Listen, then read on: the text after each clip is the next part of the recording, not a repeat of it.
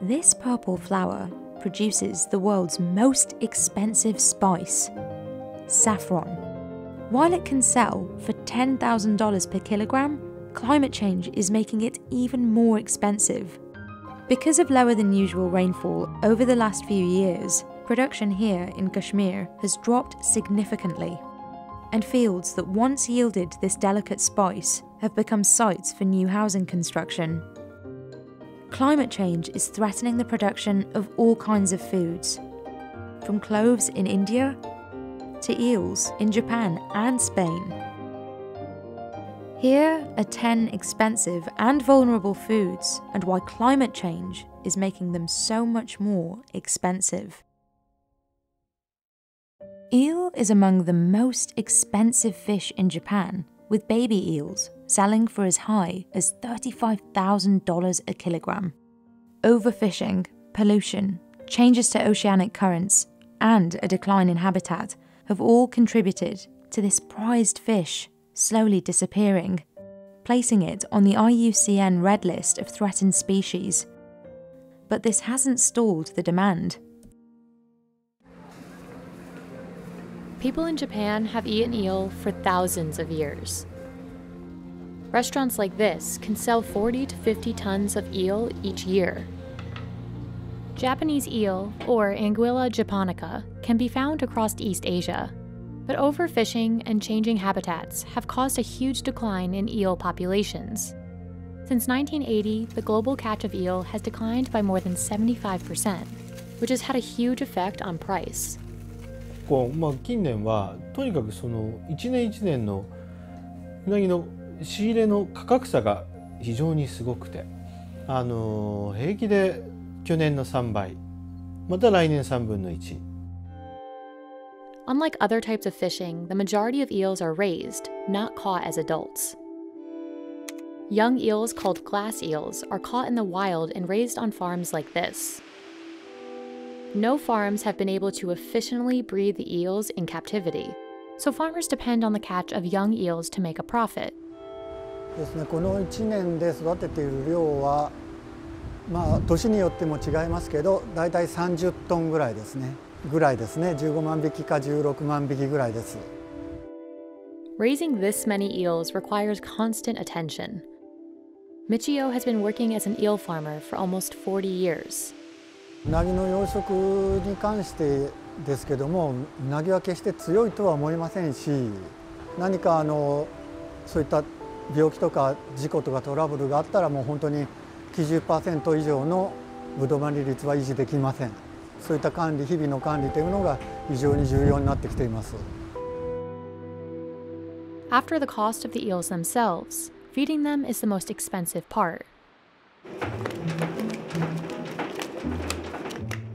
2 to 3 times a day, workers feed eels this. It's a mixture of fish meal, wheat, soybean meal, and fish oil. 15万匹確実に食べてくれるように努力しながら小さいうちに食べさせるっていうところが難しいですね。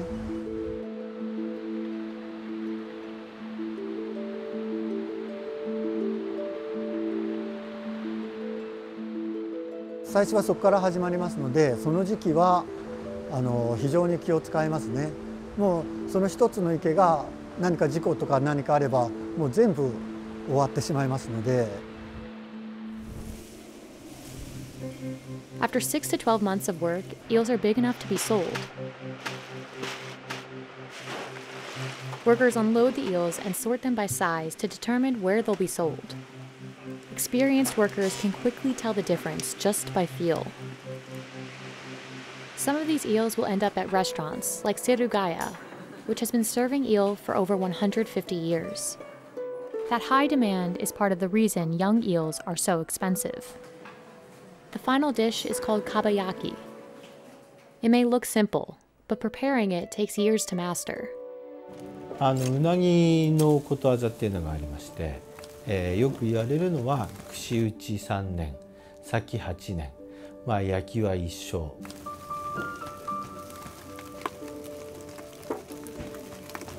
Workers prepare eel live to maintain freshness, but this makes handling much more difficult. Workers remove the bones and cut eels to the proper size for the skewers. 焼きは一生、一生っていうことは要するに死ぬまでかかるってことですけれども。Eel has to be constantly monitored while it's cooking to achieve even grilling. やはり硬すぎず柔らかすぎず。Chefs steam, then grill each eel 3 times, dipping it into sauce between each grilling. 実際の食べる美味しさ、それを両立させるっていうことが蓋を開けた時の見栄えが美しい。Kabayaki presented in a lacquer box with rice is called unaju. It can cost up to $91 depending on the price of adult eel. If prices are too high, restaurants struggle to make a profit. うなぎの資源量に関してはやはり我々うなぎ屋さんみんな死活問題ですから非常にそれは皆さん考えていると思います。僕も当然そうですし。In Japan, eels are eaten year-round, but consumption peaks in the summer, and it's become a big part of some local economies. But the high demand has caused concern. In 2014, Japanese eels were classified as endangered. And because of low domestic catch, the majority of eels eaten in Japan are imported from China and Taiwan. やはり必要量よりも少ないと高騰してくる。高騰してきたときに生産者が、どういうふうな利益というをそれのバランスをどう取っていくかというのが非常に課題が大きいということになっています今。There have been efforts to improve the eel population, like regulating fishing, releasing adult eels back into the water, and researching how to hatch eels in farms. But the future of Japanese eels remains unclear, and the price is likely to increase with demand. Eels aren't the only pricey seafood at risk of overfishing. Fugu is a deadly pufferfish delicacy served across Japan. The Japanese eat 10,000 tons of this fish every year. In high season, it can cost you $265 per kilo. Overfishing has drastically reduced its population. Despite fishing regulations, certain types of pufferfish are almost completely extinct. There are over 120 species of pufferfish. 22 different kinds are approved by the Japanese government for use in restaurants. But one is more prized and more poisonous than the others, torafugu, or tiger pufferfish. Wild torafugu is often found at high-end restaurants, where it's served as a perfectly thinly sliced sashimi, deep-fried, and even used to make hot sake called hirizake. Yamadai has been serving pufferfish for over 100 years. Their fugu is caught in southern Japan and airlifted alive to their Tokyo restaurants. Sourcing the fish can be tricky. In Heidamari Market, the fugu is auctioned off using a bag and hidden hand signals. Each potential buyer puts their hand in the bag and makes their bid secretly, before a successful bidder is chosen. When selling such a dangerous food, safety is paramount. In 2018, when a supermarket accidentally sold 5 packets of the fish that hadn't had the poisonous liver removed, the town used its missile alert system to warn residents. The tetrodotoxin found in fugu is more toxic than cyanide, and each year about 20 people are poisoned from badly prepared fish. It takes a lot of skill and training to prepare the fish safely and know which parts are poisonous. これはエラで、これが心臓、胆の、これが腎臓です。これは肝です。卵巣。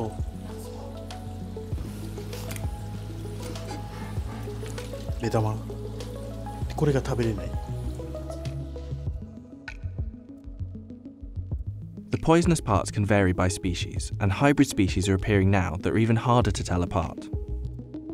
One of the hardest things to distinguish between can be the female fugu's ovaries, which are extremely toxic, and the male's testicles, which are a delicacy. The Japanese government tightly control who can prepare fugu, and chefs need to take an extensive exam before they're legally allowed to serve the fish. This rigorous regulation means that while the fish can be lethal, Far more people die from eating oysters than fugu each year.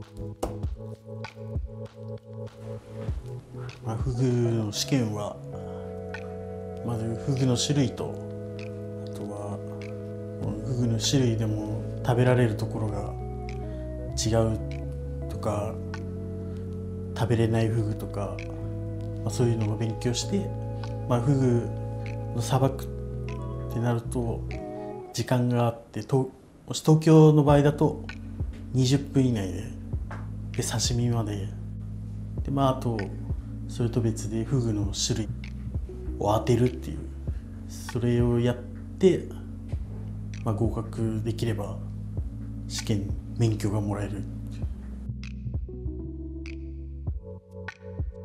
All of the skill and training that goes into preparing this fish increases its price. The fish is killed seconds before preparation, and while the process looks gruesome as the muscles continue to spasm, the fish is technically brain dead.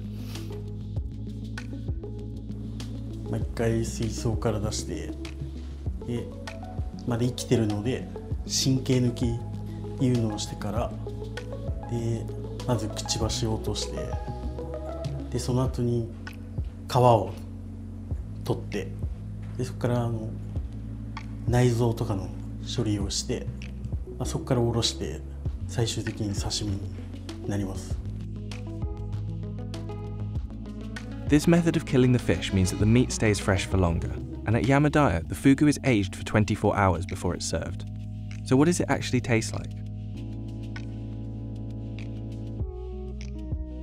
For how transparent it is, I didn't particularly expect it to have such a chewy texture.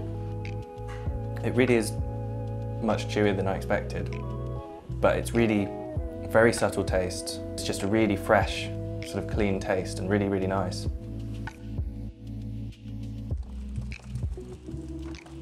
There's another reason tiger fugu is getting more expensive: overfishing. Tiger pufferfish is near threatened, and in 2005 the Japanese government limited its fishing quotas and seasons. And another popular edible species across Japan, the Chinese pufferfish, has declined in population by 99.9% over the last 45 years. Farmed versions of these fish are much cheaper, and many more affordable chain fugu restaurants are starting to appear. But the farmed version is difficult to raise, and Japanese consumers say it just doesn't taste as good. Wild fugu's high price guarantees that it's safely prepared by an expert chef. And when you're dealing with a potentially deadly fish, that price is reassuringly expensive.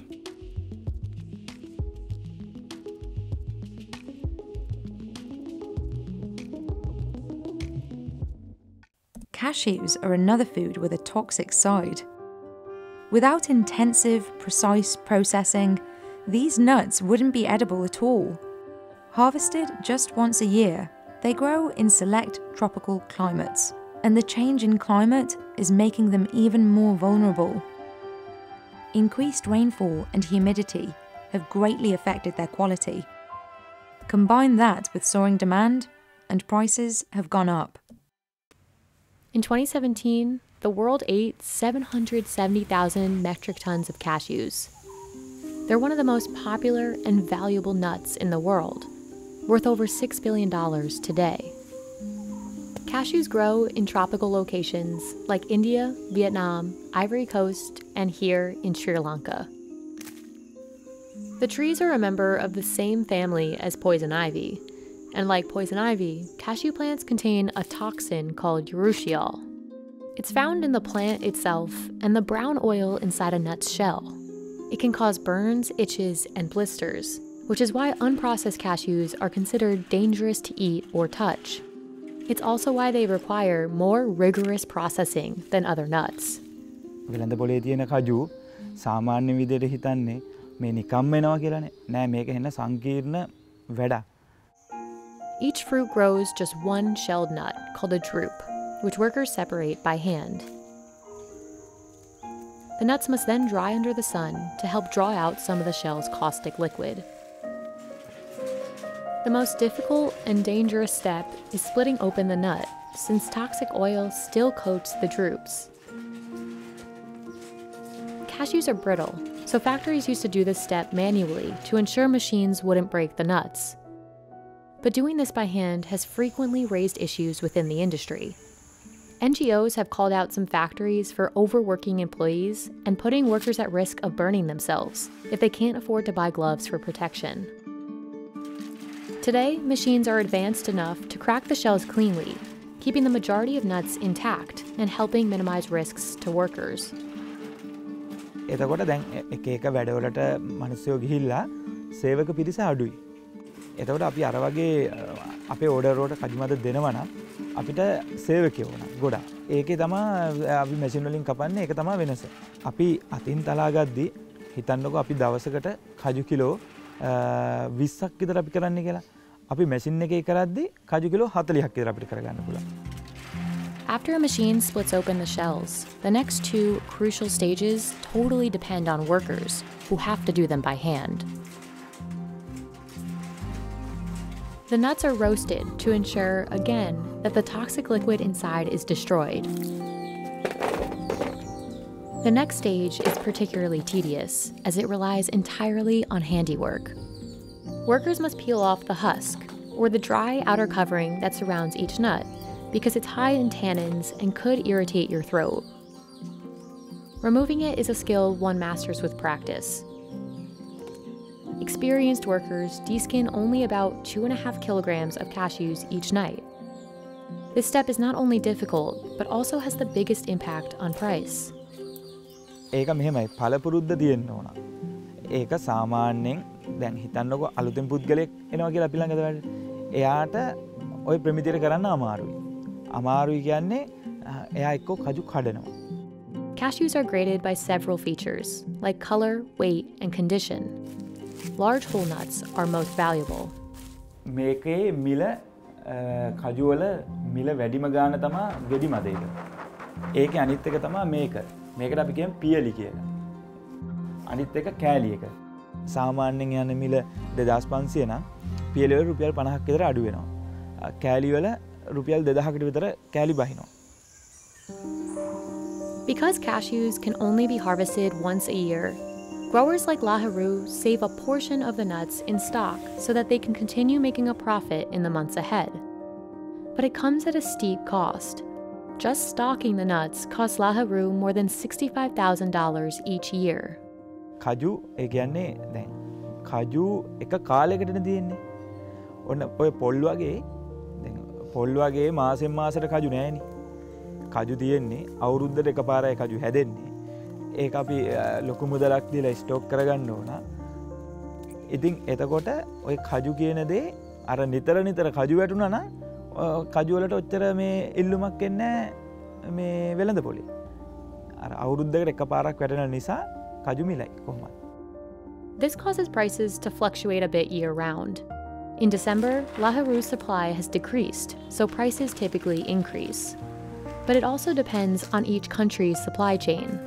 While Sri Lanka processes and sells many of its own cashews domestically, other countries export much of what they grow. It's likely that many of the cashews you buy in the US or Europe were grown in Africa, processed in Vietnam or India, and finally exported to the Western market.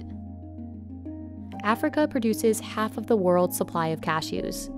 Ivory Coast, for example, produced about 730,000 metric tons of raw cashews in 2019, but it exported over 90% of that. This is because Ivory Coast and other African countries still don't have a robust processing industry. Ivory Coast plans to expand domestic processing by 2024, but without it, cashews are significantly less valuable. In 2018, the export price of cashews processed in India and exported to Europe was 250% higher than the price paid to Ivory Coast farmers. Vietnam, on the other hand, was one of the first countries to invest in automation, making it a key location for processing cashews. Today, Vietnam is the largest cashew exporter in the world. In just the first 3 months of 2021, the country exported over 108,000 tons of cashews. Automation has also lessened the need to hire workers, which is a reason many factories in India and Sri Lanka still process manually. පාරම්පරික වගේ තියෙනවා. කලින් ඉඳලම කරගෙන ගිය ව්‍යාපාර තියෙනවා. ගොඩක් තැන්වල කරනවා. සෑහෙන පිරිසක් පවුල් 200-300ක් විතර වගේ ඉතින් මේ වැඩ කරනවා. By hand or machine, processing cashews is no easy task, and the world's climate crisis could make it even harder. A 2013 report on the climate's impact on cashews shows unseasonal rains and heavy dew can impact the quality and quantity of the nuts. Just this year, Laharu's harvest came late because of it. මේතරේ පරක්කුයි මේතරේ පරක්කුයි අර වැස්සෙන්ද ගස් දළු දාන්න පරක්කු වුණා. වැස්සොත් කාරියෙන්නේදී අර මල් හේදුනහම අඩු වෙනවා කඩු. ඔව් දැන් හොඳටම වැටෙන කාලේ කිලෝ 10ක් විතර දවසට එක්ක අහුවෙනවා. දැන් මේ දවස් මගේ කඩු හිගයි කියලා. දැන් මේ දවස්වල කඩු කිලෝ 300ක් 400ක් ඔය වගේ තමයි. Amidst climate challenges, cashews continue to be popular. Healthy eating trends are key to driving demand, along with the versatility of the cashew itself, another reason the nut remains so valuable. Whether used as a snack, cooking paste, or an alternative to milk or butter, cashews have many applications around the world. Researchers predict the market will grow to $7 billion by 2025. And although cashews are currently cheaper than they've been in recent years, demand is likely to drive prices higher in the future.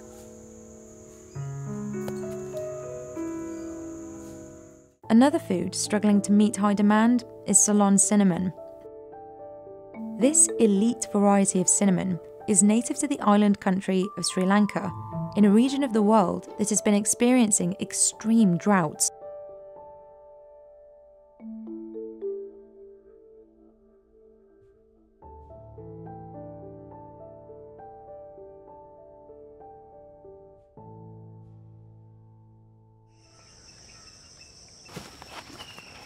Ceylon cinnamon is named after the Old British name for Sri Lanka, and it is often considered real cinnamon. It is made from the dried inner bark of a tree called Cinnamomum verum. Growing these trees is an investment. Farmers must wait 4 years after a tree is planted before they can begin harvesting. At harvest, workers break down the branches early in the morning when the bark is still moist. ඒ කියන්නේ උදෙන්ම කපන් ගිය තරමට තමයි ගෙදර වැඩ ටික ඉහත ඉවර කරගන්න ඕනේ. තව වේලීමත් ගහ හුලං වැඩිවීමත් අඩු වෙනවා උදෙන්ම කැපුවා. දවල්ට කැපුවම ගහ වේලුම් දෙනවා. ඔකට ගහ අර වැඩ කරගන්න අමාරුයි. Ruwampura must continuously care for the trees throughout the year. Otherwise, the branches won't be suitable for making cinnamon at all.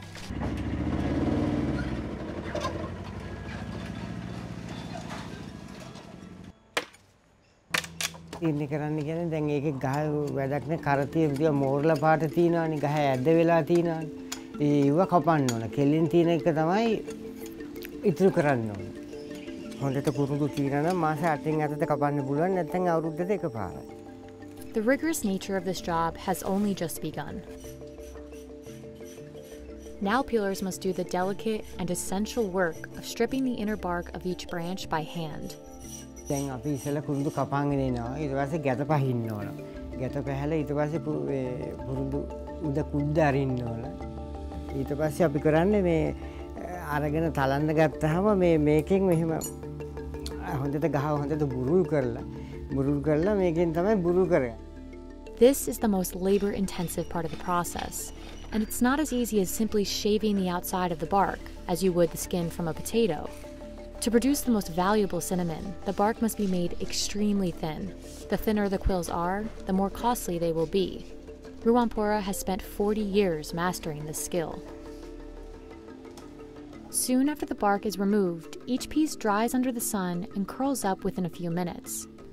After drying, the small pieces are stuffed inside a straight piece of bark, forming one 42-inch quill. By the end of a long day, workers will have only produced about 3 pounds of quills. Those then need to dry for 3 to 4 days before they're packed into bales and sent off to a separate facility.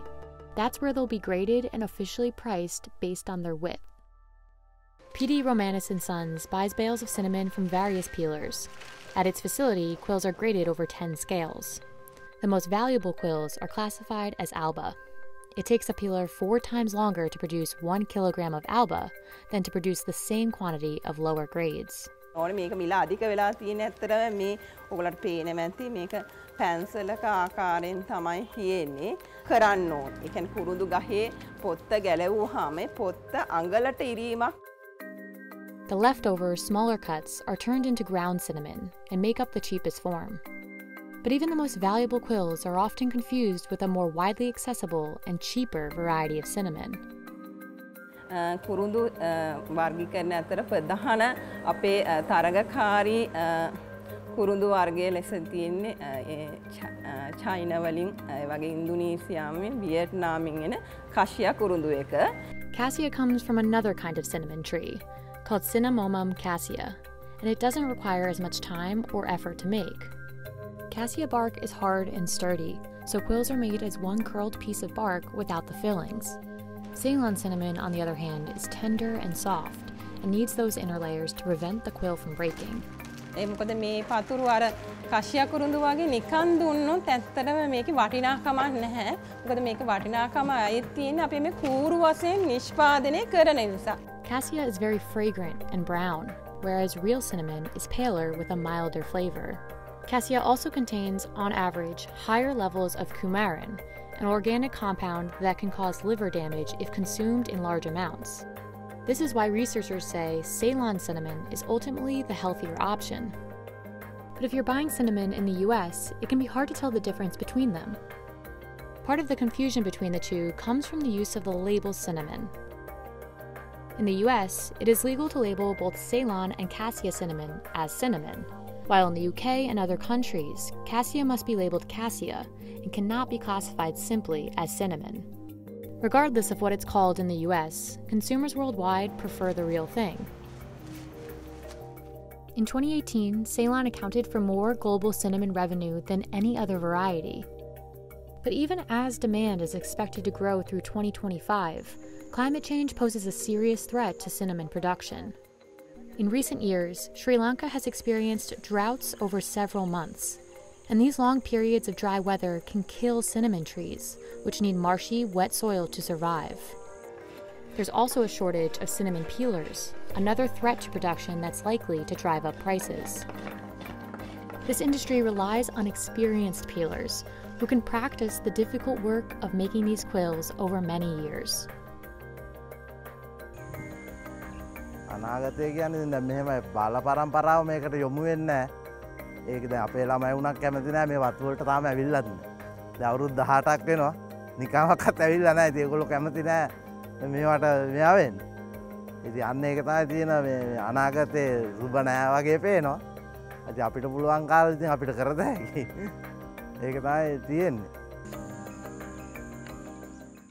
In the expensive world of spices, saffron stands out, and it's made rarer by a severe lack of rainfall. Heavy droughts have caused saffron production to drop significantly, as much as 70% in high-supplying areas like Kashmir, where real saffron can cost you over $10,000 a kilogram. It's been sought out for thousands of years as a spice, dye, and medicine, and you need over 150 flowers to make just 1 gram. Saffron is the red stigma of the Crocus sativus. Each crocus has 3 small stigmas that have to be picked carefully by hand. This minuscule harvest means that the amount you get from each flower is roughly 0.006 grams. No machine can do the delicate work required to harvest these thin threads, and it can take 40 hours of hard manual labour to produce just 1 kilogram of high quality saffron. Growing the plants isn't exactly easy either. They're actually called corms, but they're like a bulb, basically, like a flower bulb. So the more flowers per bulb you can get, and the bigger the flowers, really, and that all depends on how you look after it, how you grow it, the climate. So, for example, if it rains just before harvest, we get bigger flowers. If it's very dry just before harvest, the flowers are smaller. So you look after the crop during the year by hand, and you pick the flowers by hand, and you process the flowers by hand. Once the crop starts flowering, harvesters have to work fast to make sure they can pick it all in time. Almost all of the saffron planted can flower within 1 week of the year, and to maintain the quality, the flowers are best picked first thing in the morning. Quality is key when growing such a precise crop, and the taste of the saffron depends on the rainfall, temperature and soil. Kashmir is famed for producing some of the highest quality saffron in the world. तो ये जो पूरे कश्मीर वादी में जो है ये red soil जो है ज़्यादातर यही पाई जाती है और ये जो है ये सैफरान की रेड सॉइल जो है ये एक कुदरती तौर से एक फर्टिलाइज्ड लैंड होती है। जैसे कि अभी हम जा रहे हैं किसी और इलाके में, वहाँ की जो लैंड उस पर काफ़ी ज़्यादा मेहनत करनी पड़ती है, राइट। उसमें जो है कंपोजिशन या कुछ ऐसे डालने पड़ते हैं, लेकिन ये जो रेड सॉइल है इसमें ये एक अंदरूनी मजबूत होती है क्योंकि इसको अल्लाह ताला ने कुदरत की तरफ से, और ये जो है ये काफ़ी फेमस है in all over the world. And that small strand of saffron that you harvest as a result of all of this work? Well, to get the highest grades, you might need to throw half of it away. The most expensive, highest grade saffron is generally made up of just the very tips of the stigma. In Iran, where over 90% of the world's saffron is produced, there are 4 grades. The lowest grade is the bunch. That's the entire strand that's pulled from the flower, from the dark red tips to the yellow base. In higher grades, the yellow strand is removed, leaving only a long strand of pure red. That means a kilo of saffron could be made up of 450,000 strands. And to get that many strands, you need 150,000 flowers. And those flowers take up a lot of growing space. Cumin, for example, can yield 600 kilos per acre. Nutmeg gets you around 350 kilograms in the same space. Use that land for saffron instead, and you get a 1.8 kilogram harvest. Despite the incredible amount of work and space this crop takes up, demand for the spice is increasing, and over 200 metric tons of saffron threads are harvested worldwide each year. That's the result of about 30 billion flowers. Demand for the threads is so high that many adulterate or produce fake saffron. Threads that look real at first glance could actually be made of corn silks, coconut fibres, or even horsehair. Synthetic colourings are also used to dye the lower grade stigmas and sell them as high grade saffron. In late 2019, a fake saffron crime ring was uncovered in the UK, which led to a 2-year international investigation. And back in 2010, Spain exported 190,000 kilos of saffron, worth $50 million, but the country's total production amounted to only 1,500 kilos. At the time, a local farmers' union reported that up to 90% of Spanish saffron exports were fraudulent. The industry has attempted to crack down on these fake and mislabeled products, but the problem still persists, and the market for fake saffron is closing many real saffron farmers down. So what does real saffron actually taste like? I've been asked that one by a lot of people over the years. It's so difficult to describe, which is, I think, part of its fascination for people and why it ended up, as an expensive product, because it just adds something. It's a bittersweet flavour, it's an earthy flavour. Trying to replicate it is very difficult, and people have tried to do that, I know. While saffron is just as popular as ever, it's been sought after throughout history. In Greek mythology, Zeus sometimes slept on a bed of saffron, and Cleopatra was said to bathe in saffron and milk, using the dyeing properties of the spice as an ancient fake tan. Every culture seems to have its own myth about the spice's powers, and in the 14th century, saffron's popularity skyrocketed across Europe when it was thought to be a possible cure for the plague. But there's a recent looming problem for saffron and its price: climate change. In Kashmir, production has dropped significantly, and many farmers are selling their land instead. We had very few rains in the last, I think, 4 or 5 years. The temperature and the climate has completely changed in Kashmir. When I was a kid, when we used to go to the saffron farms to pick up the saffron, it would at least take us 2 days to pick up the saffron from the same fields, which nowadays you could just pick up in half an hour. I'm very emotional about the saffron, because this is a cultural identity of Kashmir and especially the people of Pampur. But the thing is that the production is declining, and the lands are being sold, the houses are being built on the saffron lands. It really disheartens me. Between 2017 and 18, saffron production in the region fell almost 70%, from 16.5 metric tons down to 5.2. And with continuing droughts and climate change, this harvest could become even more rare.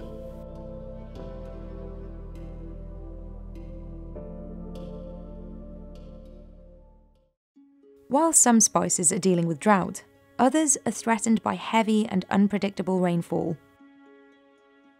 In the forests of South India, harvesters climb trees as tall as 50 feet to hand-pick these clove buds. When exported, less than half a pound of these dried cloves costs $30. That's 10 times as much as some cumin. And while demand is growing, the clove industry in India is struggling to keep up. Cloves are the flower buds of clove trees that haven't blossomed yet. When dried, they're commonly used as a spice. A clove's flavor is complex, with notes of sweetness, bitterness, and heat. The oil found in cloves has medicinal properties that make the spice valuable outside of just cooking. Cloves with the round head or crown still intact have the most oil. But to get cloves with the highest possible oil content, highly skilled workers are needed at every stage. Clove harvesting is a very big job. It's a very risky job. So we have to get special people to do that. To get to the top of the trees, harvesters like Shibu rely on only a ladder and some rope. ഈ 3 കയറ് 3 സ്ഥലത്തോട്ട് വലിച്ചു കെട്ടിയാൽ ഈ ഏണി side ഏണി നിൽക്കത്തുള്ളൂ.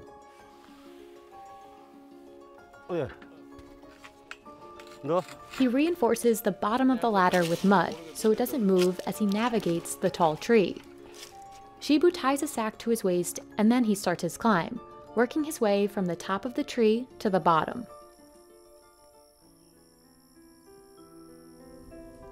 Harvesters can't pick too soon or too late, or the cloves will drop in grade and value. In addition to picking at the exact right time and being careful not to harm the clove bud, they need to be sure not to break the tree branches they climb. Otherwise, the tree will have a lower yield next harvesting season. Navigating all these elements can be extremely dangerous. In Black Rock Estates, harvesting cloves has led to death. A couple of years back, we lost a worker who was while he was plucking, the lightning struck him. We lost almost about 6 of them. They had paralyzed, like we had to take them, rush them down to the hospital, and they were admitted for a month. Yet handpicking is the only way farms like Black Rock Estate have managed to keep delivering quality cloves. Because timing is crucial, Charles needs a big team to pick the cloves as soon as they're ready, which is usually mid to late February. Charles can sell the cloves for their highest price in the first 25 days of the harvesting season. The more he can harvest during this time, the better it is for business. When the clove season is fully on, when we have a very good crop, we get nearly about 300 workers. During peak harvesting season, these workers make around $30 a day on average. Once the clove clusters are picked, harvesters carefully remove the individual buds from the stalks and leaves. They sift and sort each bud according to its size, age, and whether it has a top. It's best if the circular crown of the clove, where it would otherwise flower, is still intact. This improves the spice's taste and aroma. Even though there are machines to help with this process, Charles prefers to pay for it to be done by hand, to lower the risk of clove damage. They have clove breaking and sorting with machinery. But still the half the cloves is damaged in that. We get broken cloves in that. So it's not very good doing it to the machine. The highest quality cloves were picked at the right time, just before they turned pink or flowered. They're large and plump and still have the crown. Second quality cloves also still have their tops, but they're smaller. They were either picked too early or too late. And the third quality has no crown, with the top having either flowered or broken off. After the sorting, workers leave the cloves out to dry in the sun. High-quality cloves take 3 days to dry under good sunlight. But a quality clove won't always get sold as the highest grade, because official grading doesn't happen until after it's dry. If there's too little or too much sun, the clove's quality drops.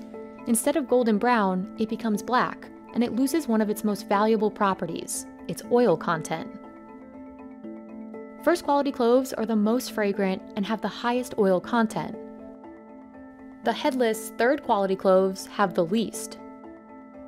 And the difference shows in the price. Charles sells his first quality cloves for about $10 a kilogram, and its lowest grade for under $7. Clove oil is mostly made up of the compound eugenol, which is not only responsible for the clove's familiar aroma, but also for its medicinal benefits. Researchers have noted eugenol has antimicrobial, anti-inflammatory, pain-relieving, and antioxidant properties. So the demand for cloves goes beyond their culinary uses.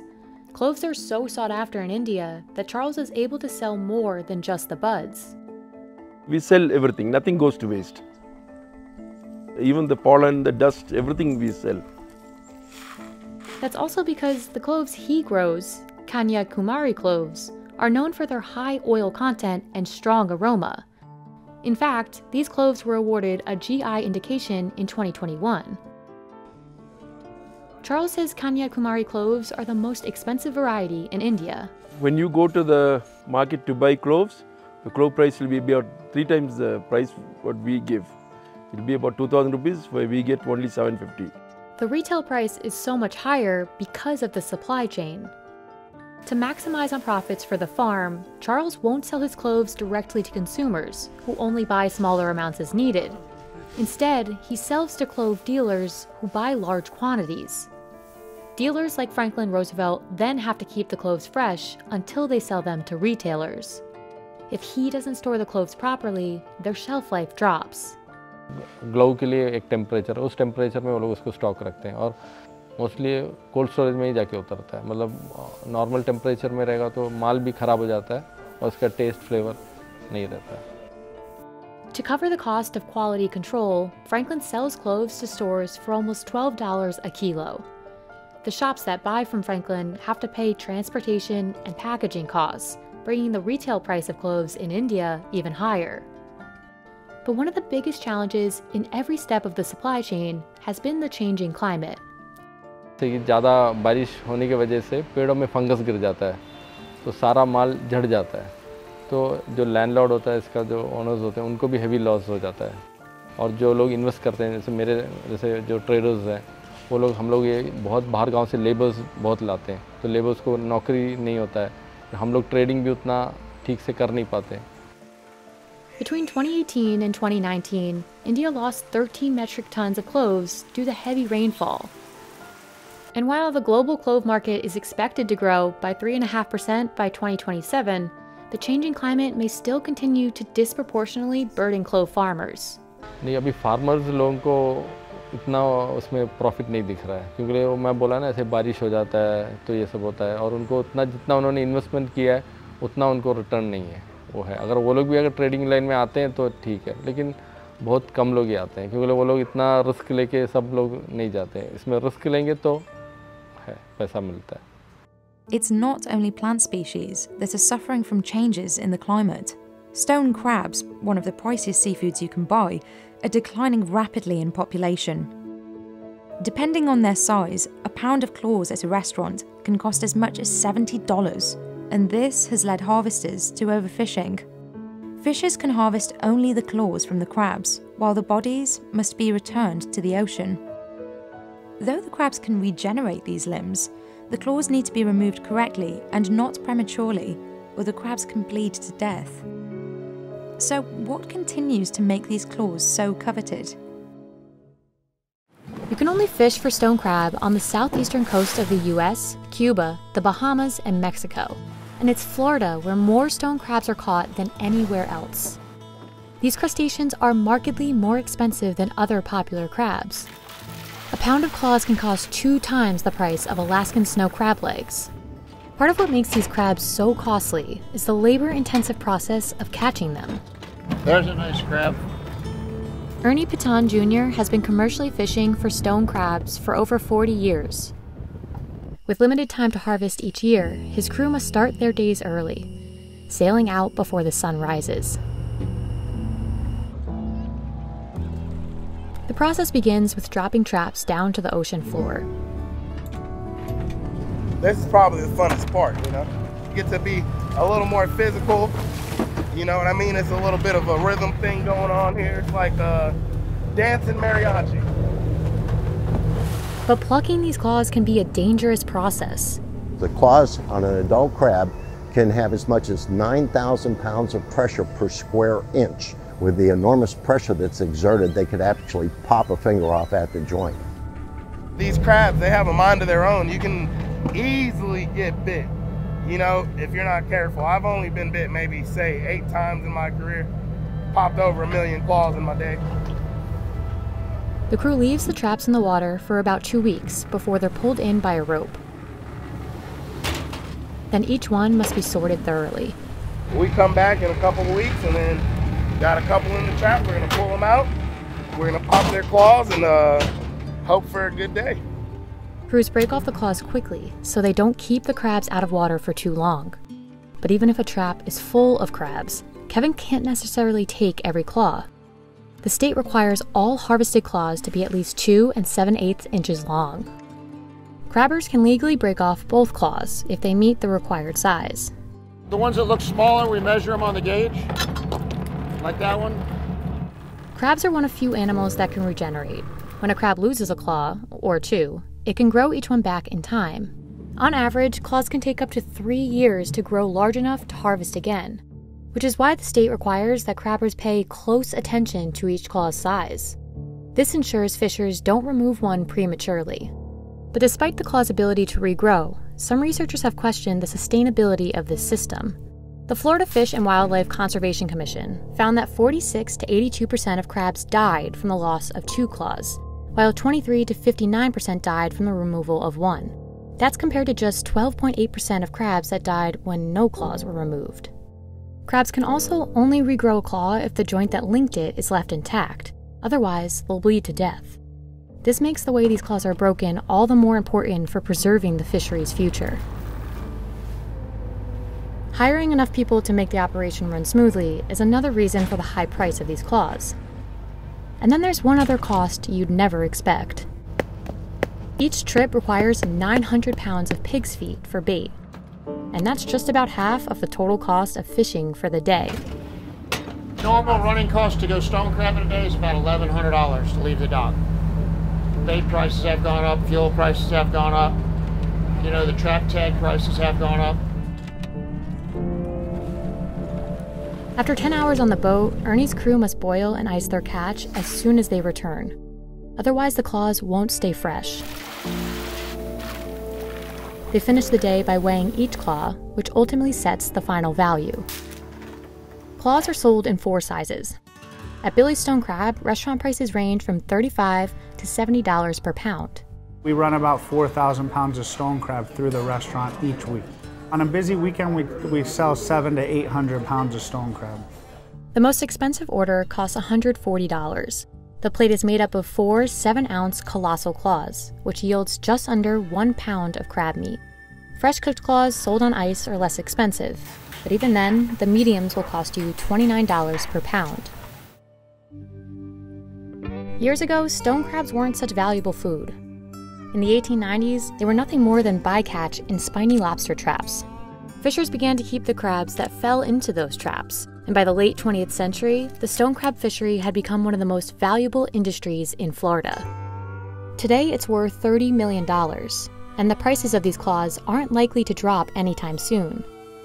Data from the FWC show the number of crabs caught each year has declined by 712,000 pounds. That's since peak harvest in the late 1990s. Many commercial harvesters have also started fishing farther offshore, pointing to a lesser number of crabs in the area. The FWC says both of these changes signify a threat of overfishing, and prices have gone up in order to keep the fishery profitable. To further protect the species' future, the FWC instated even stricter regulations last year. 2 changes include an increase in the minimum size of harvestable claws and cutting the fishing season short by 2 weeks. These limitations aren't likely to lower the cost of stone crab claws, but the goal is to help preserve them and keep Florida fishers busy for years to come. Another revered seafood being affected by a change in climate is the Copper River king salmon. Often referred to as the Wagyu of salmon, it can cost up to $120 a pound. That is 6 times as much as other wild salmon and 10 times as much as farmed salmon. But king salmon are actually becoming smaller and smaller in size, and huge king salmon are now very rare. With fewer fish available, the ones paying the price are the rural Alaskan communities who have depended on wild salmon as a leading food source for generations. King salmon, also called Chinook salmon, is one of the 5 species of wild Pacific salmon swimming through the Alaskan waters. The Copper River king is the largest and most nutritious of them all.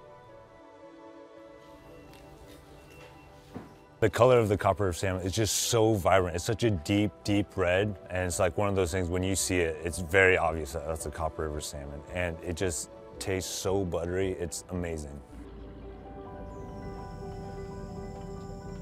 Kyle and his crew set sail in the early hours of the morning from the Cordova harbor. It will take them 2 hours to reach the delta of the Copper River. King salmon will stay in the Copper River Delta for only 3 to 6 weeks. Kings are the first wild salmon of the season, and the start of the season is unpredictable. Although it roughly always falls around mid-May, fishers won't know it's time to set sail until less than a day before. We typically have such a short window to fish. It's really important for me to be able to make quick decisions. Go, go, go. The unpredictable outcome of each fishing run not only affects the price of each catch, but also builds up the excitement. That's insane. That's insane.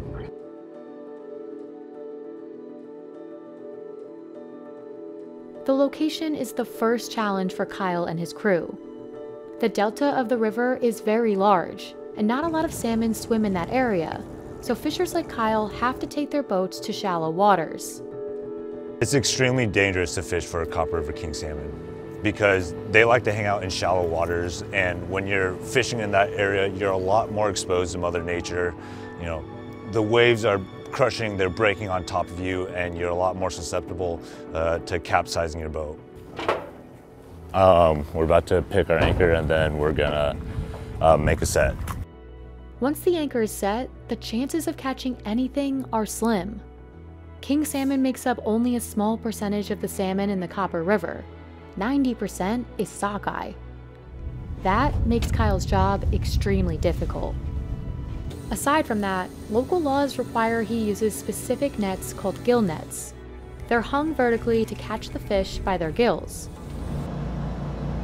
Gill netting is an extremely effective way to catch these fish because each net is hand-built and completely customized. So, you know, for Copper River king salmon, we use a lot larger mesh size, around 6 inches, so the smaller fish swim right through it, and, you know, when we are able to locate a king salmon, they fit perfectly in our net.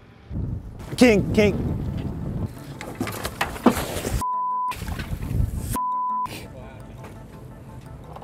Give me a second, I'll explain in a second. Should have pulled him over the bow.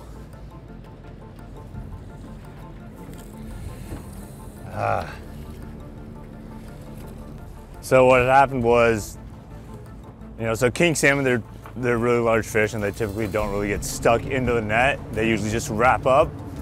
So it's imperative that you have a dip net to catch them in case they pop out. And what had happened there was, it was the first king of the day. I was super, super excited. I had the net underneath and it had already peaked and started to crown over the bow roller. And I tried to reach forward to pull it over, but because that it popped off and I was only holding the dip net with one hand, and because the king was so large, it overpowered me and it ended up swimming out. But the same features that make gill nets such an effective way to catch king salmon are also what make using them so dangerous. There are a lot of hazards and dangers using a gill net, specifically on deck for the crew, just because we are using hydraulic equipment to send the net out into the water. There's a lot of loose mesh that goes flying out, so any, you know, loose strings from a hoodie or shoelaces, all those are really prone to getting snagged. Missed catches are common here in the Copper River. Even after spending his whole day out on the boat, Kyle has a serious chance of coming back empty-handed. That makes the fish that he does catch even more prized. Oh, yeah, go! Oh, woo! We just caught this toad of a Copper River king salmon. This one probably weighs probably 30, 35 pounds. And for like retail price, this goes like $1,500, $2,000 right here. And just for a size comparison, this is a Copper River sockeye salmon. Yeah, it's got a darker mouth. And then also on top of the spine, you'll see it's got spots along the line, and also this nice silver with spots on the tail as well. So this one right here is probably 22 pounds gross. It's a very beautiful, very fatty Copper River king salmon.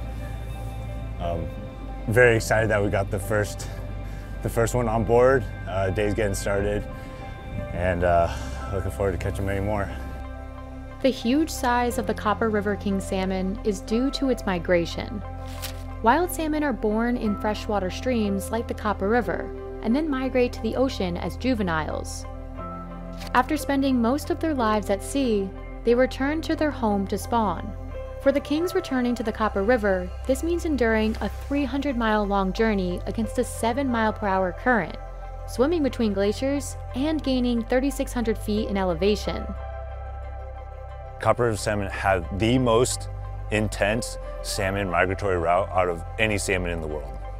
Because of that long journey home, it has a huge impact on the flavor of the Copper River salmon. Because the moment the salmon enter, they go from the ocean, the seawater, and they hit that fresh water of the Copper River salmon, their body automatically changes into reproductive mode. So up until that day that they hit that fresh water, they're just feeding and building up fat to make that 300-mile-long journey. Go, go, go, go. Nice. 39,000 kings are set to return home to the Copper River this year, 13% below the 10-year average of 46,000. Out of these 39,000, fisheries are only permitted to catch less than half to ensure enough salmon make it up the river for future generations. Kyle is only allowed to go out once enough salmon have escaped the fishing ground and have started to make their way up the Copper River. The catch limit is different every day. It can be reached at any moment, and when it is, Kyle has to stop fishing and return to port immediately. But he still needs to bring home enough to keep his business running, and fishing in the Copper River bears high costs. If I came back empty-handed, it would cost me, it could be anywhere from $300 to $600 in fuel and probably a chunk of my pride. For a company like Kyle's, fuel can top $12,000 a season, but that's still significantly lower than the cost of a permit to commercially fish in these waters, which is $250,000.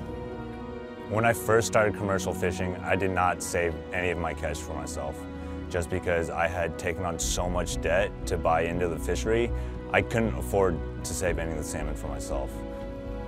What about now? I eat salmon very regularly now.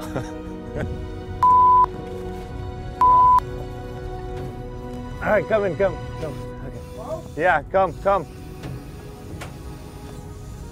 Oh! Oh!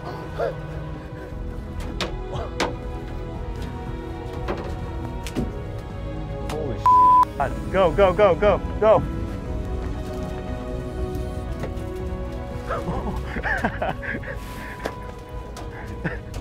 Oh my God, we got another one. That's 6 kings. Oh my God. That's insane. Last time of the day, we just brought in 7 Copper River Kings. Insane. Dude, that was bonkers.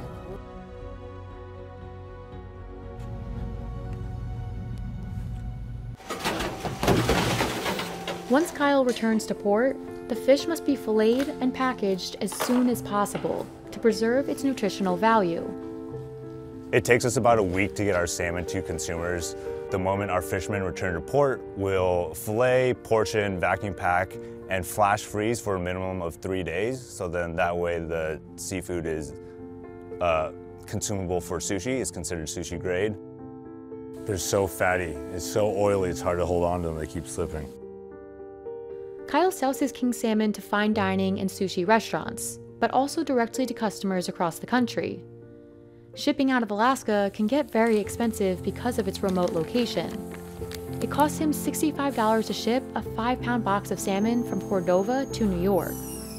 Due to an increase in demand, the price of king salmon has slowly gone up over the last 5 years. A pound of Copper River king salmon is now going for $100 to $120. Although bigger fish sell for more, huge king salmon are getting harder to come by. A 2020 study found that in the last 60 years, salmon in Alaska have been getting smaller, especially kings. Since 1960, king salmon have lost 8% in body length. Streams are warming earlier in the year, and salmon are making their migrations at a younger age and smaller size. There's also competition with other fish populations caused by hatcheries releasing the fish they produce into the sea. In the long term, this drop in size affects the salmon's commercial value, the transport of nutrients, egg production, and especially for king salmon, it reduces the supply for rural communities. Salmon and seafood in Alaska is more than just more than a job. It's very deeply rooted into our traditions. We have very many rural communities in Alaska that rely on these wild salmon runs as like their only source of protein. So, they don't have, some of them, they don't have access to grocery stores. So it's really important that we have these salmon runs return for them.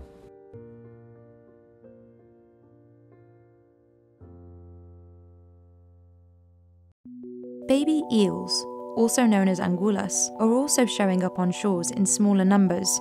They are a delicacy in Spain, where every year they're auctioned off for thousands of dollars. This kilogram of baby eels has just sold for over $7,000. But it is unclear if fishers will be able to support the rise in demand.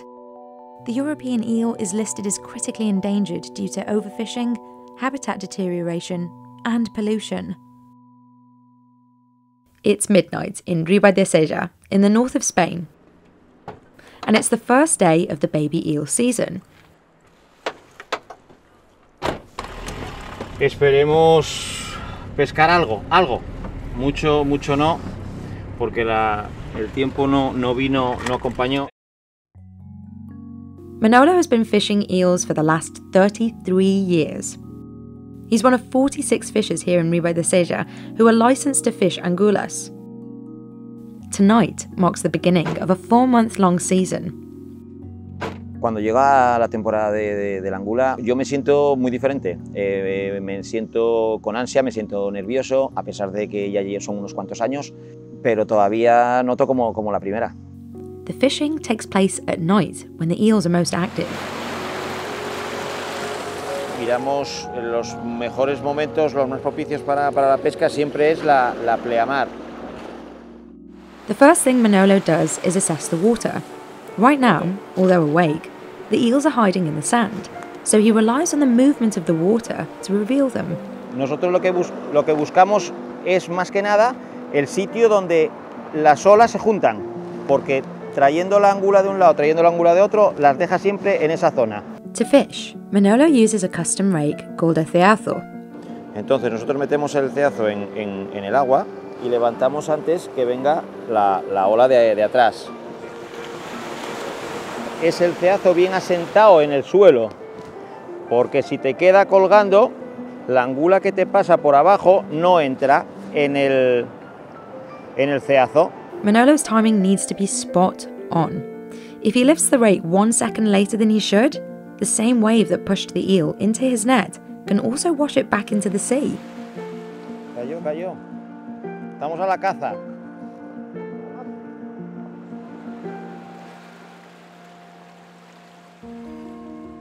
Even with the right equipment, baby eel fishing has a serious risk of coming back empty-handed.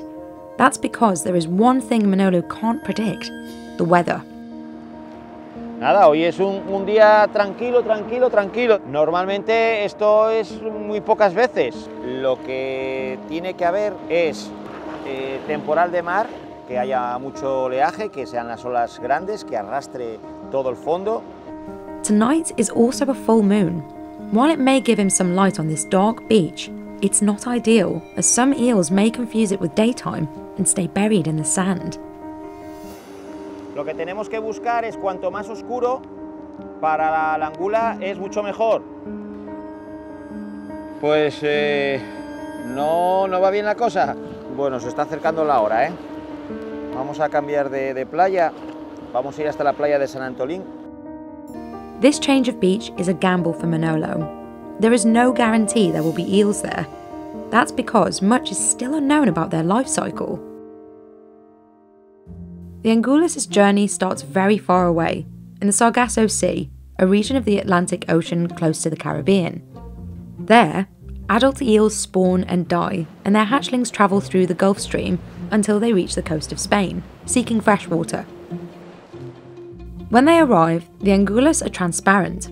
As they move out of the salty ocean and into rivers, the higher temperature of the fresh water will turn them from transparent to black as they mature into adult eels. Catching them before this transition occurs is essential.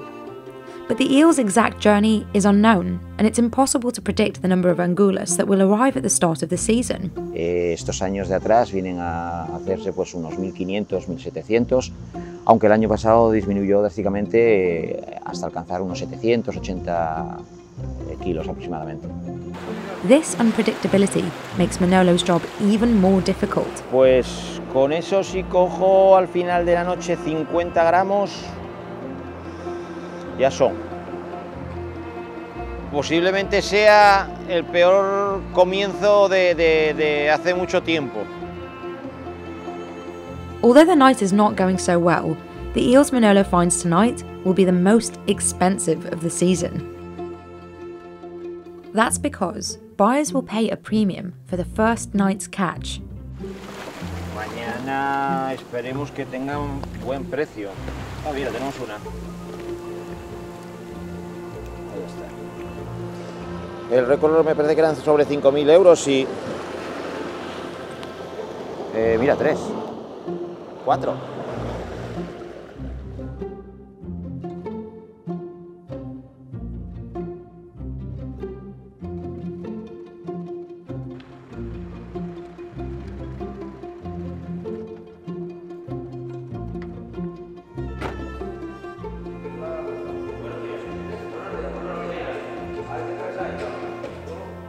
Manolo caught 90 grams tonight.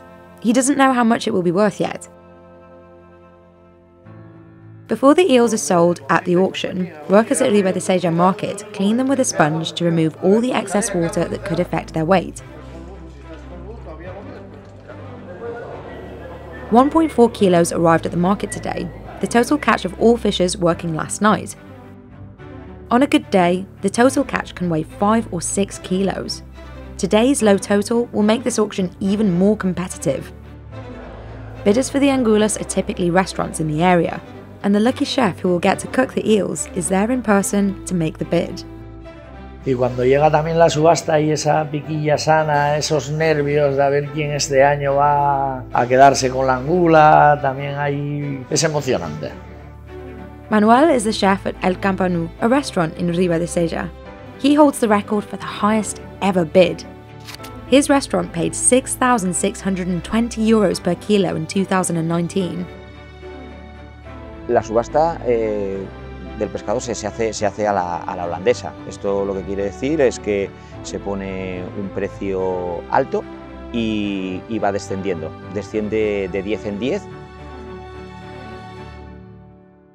The auction itself is very quiet. It's done using a screen, and each buyer has a remote control that they use to make their bid.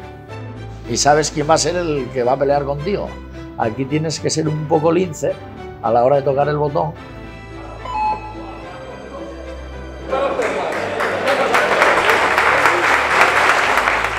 Manuel made it. He gets to cook the first kilo of angulas of the season for 7,280 euros. That's a new record high. Yo me estaba fijando en la persona que iba y yo vi como hubo un movimiento ahí un poco extraño de esa persona hacia la puja y entonces calqué. Quedamos nosotros con la angula este año. Out of the whole batch, those 90 grams that Manolo fished last night were worth 655 euros today. muy buen precio, muy contento. La pena es que se pescó poco, claro, por eso el precio que tiene, pero contento. Todo bien. But not all baby eels cost over €7,000. Cost is variable depending on the time of year. That's why for fishers like Manolo, it's impossible to rely on just angula fishing for a living. El primer día, la subasta del primer día, económicamente para mí no supone mucho. Lo importante son los 3 meses y 29 días restantes. Eel fishing here in Riva de Sella is heavily regulated. Fishers like Manolo are only allowed to fish baby eels between November and February, with 5 mandatory rest days each month. Each fisher needs to hold a license, and certain beaches are no fishing zones. Breaking any of these rules can cost as much as €6,000. These regulations mean that the price of angulas has skyrocketed in recent decades. Cuando empecé a pescar con mi padre, yo llegué a vender la angula lo más barato a 8.000, 10.000, 12.000 pesetas de la época. Y ahora en las últimas campañas lo llegamos a vender hasta 810. Fue lo máximo que vendí. El kilo, 810 euros. In the last 50 years, the demand for the increasingly scarce eels has risen so much that gulas, a cheaper copy of baby eels, were born. Gulas are made of surimi, the same fish paste used to make imitation crab, and cost 62 times less than angulas. They are now just as popular as the real thing. This makes cooking with real baby eels a delicate task for chefs like Manuel. He needs to make sure the subtle taste of the angulas shines through and that they don't lose their texture, or they could be mistaken for their cheap imitation. Angulas can't be cooked alive because they'll release slime, so Manuel treats them with a tobacco infusion first. Y ahora ya estamos notando cómo la angula ya empieza a quedar tersa, a quedar más dura, va perdiendo la fuerza según va cogiendo la infusión de tabaco. He then removes the unwanted slime by hand. Por eso este proceso tiene que ser, es el más costoso, el que más tiempo lleva y el más delicado de todos. Lo más importante de limpiar la angula es que pierda esa merma para que no deje ese mal sabor que deja, cambia la textura y el sabor totalmente de la angula. Metemos agua hirviendo, cuando ya empieza a quedar blanca, sacamos la angula y directamente la pasamos a frío para cortar la cocción.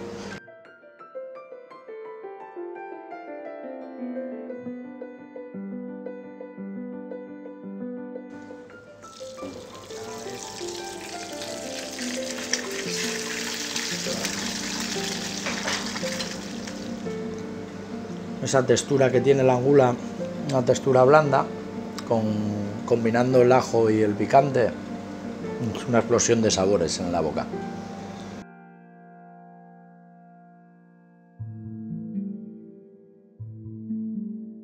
Despite the proliferation of gulas, in the last few years, real angulas have enjoyed increased popularity. The first day auctions generate a lot of buzz, with chefs arriving from all over Spain to make their bids.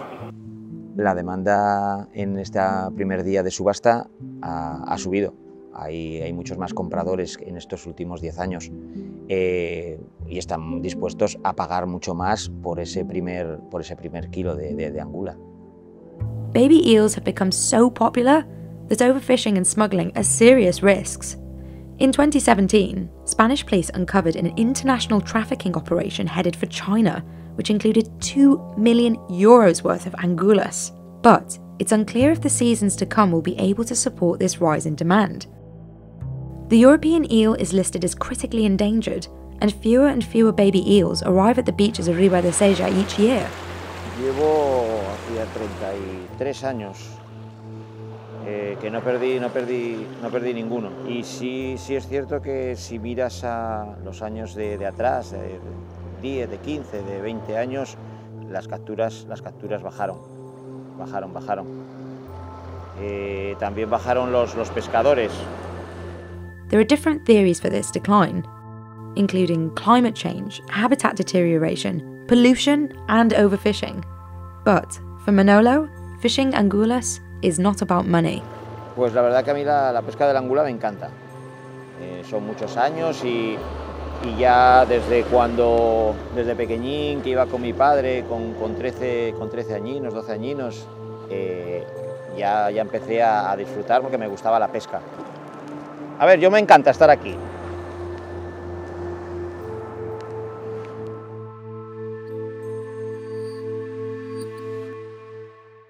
A long-loved food in South America is royal quinoa, which in recent years has become a pricey global superfood,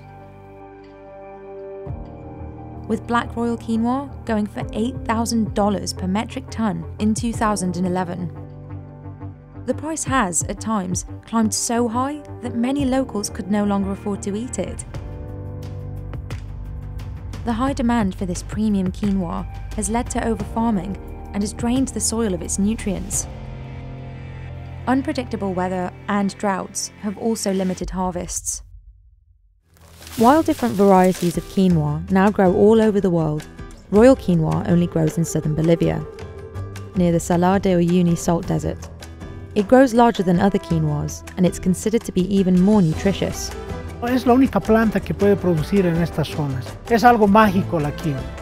Here, at 3,600 meters above sea level, farmers still use traditional methods to harvest quinoa.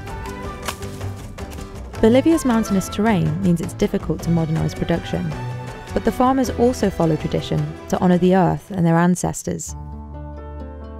O algunas familias ancestralmente lo hacían el arrancado de la quinoa, pero viendo el requerimiento de los mercados que están exigiendo, ahora hacemos el uso del hoz. La parte más difícil siempre es la cosecha, porque se requiere bastante personal. Los primeros días, en todo caso, ahí siempre se siente el resentimiento del cuerpo, porque no es una actividad cotidiana del día, es una vez al año. Y posteriormente, al segundo o tercer día, ya el cuerpo mismo se va habituando a la actividad. The farmers drive over the quinoa with tractors to thresh it, or to separate the grains from the stems. Because of the high altitude, everything is done early in the morning to avoid the humidity. After the threshing, the quinoa is taken to be sifted, which removes any remaining stems. This usually takes place in the afternoon and depends on wind conditions.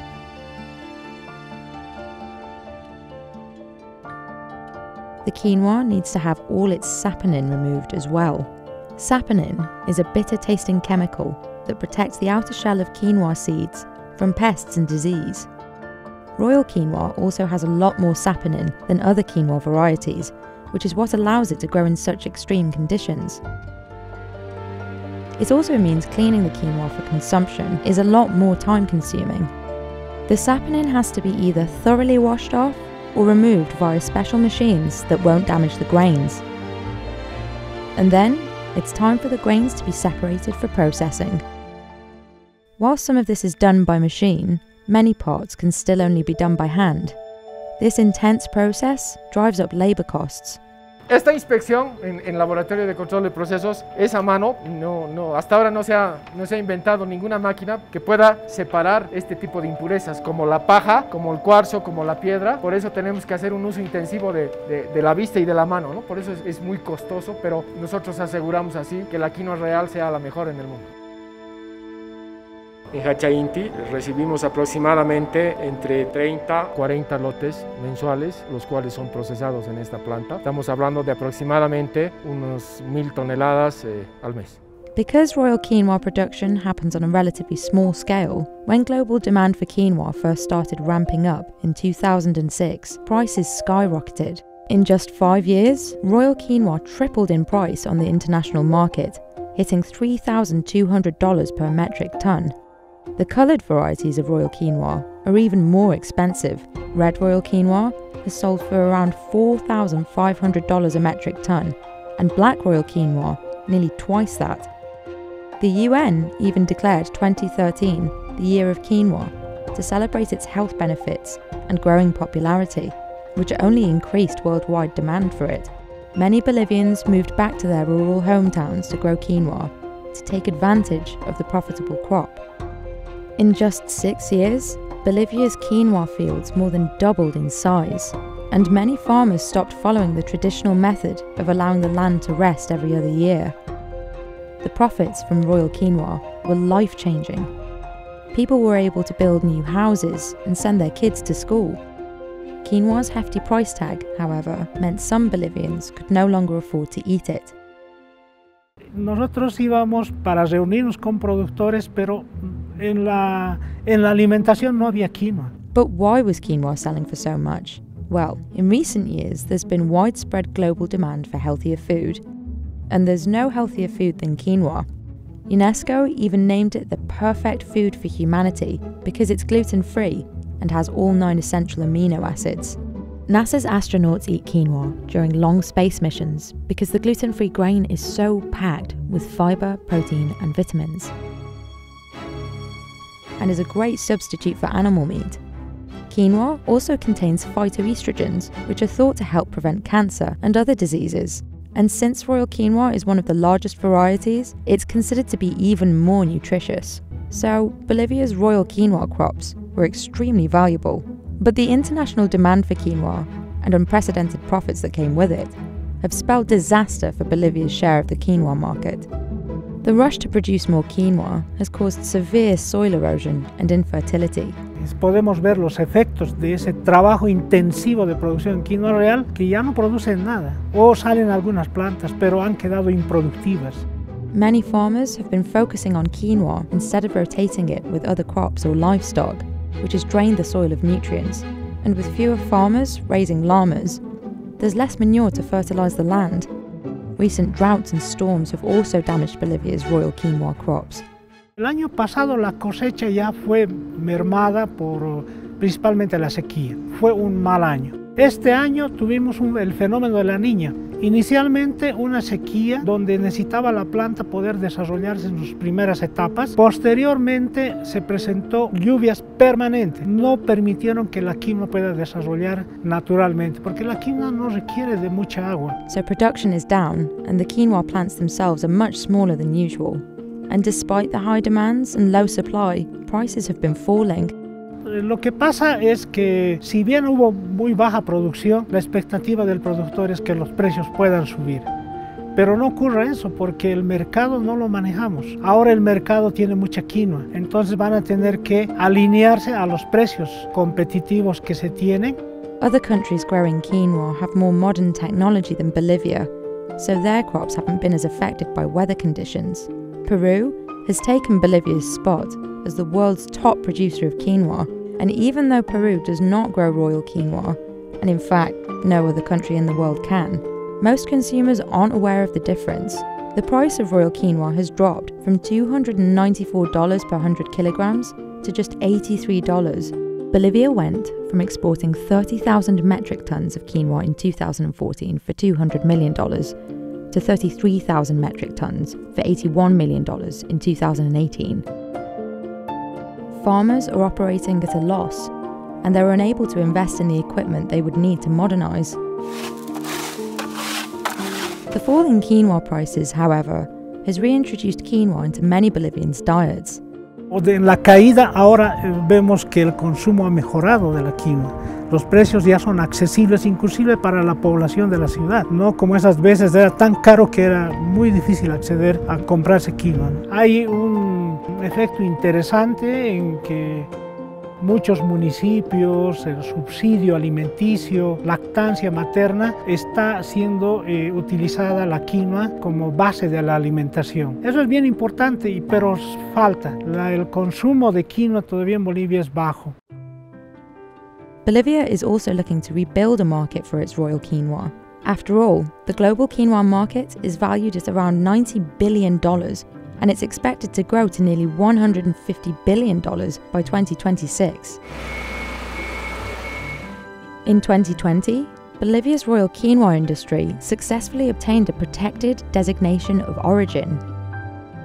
This will help brand royal quinoa as a high-quality product you can only get from Bolivia, similar to Spain's Iberico ham or Italy's San Marzano tomatoes. Ideally, this will improve royal quinoa sales on the international market and allow producers to raise their prices, which will, in turn, allow farmers to modernize their methods while staying sustainable. Bueno, contra el clima es muy difícil poder hacer alguna acción, pero sí podemos mejorar la parte biológica, la producción. Podemos incidir en que estas pérdidas no sean como las que se está viendo, sino que sean menores, mejorando la fertilidad, reponiendo la vida del suelo y que sean más productivas. Eso podríamos y estamos haciéndolo, ¿no?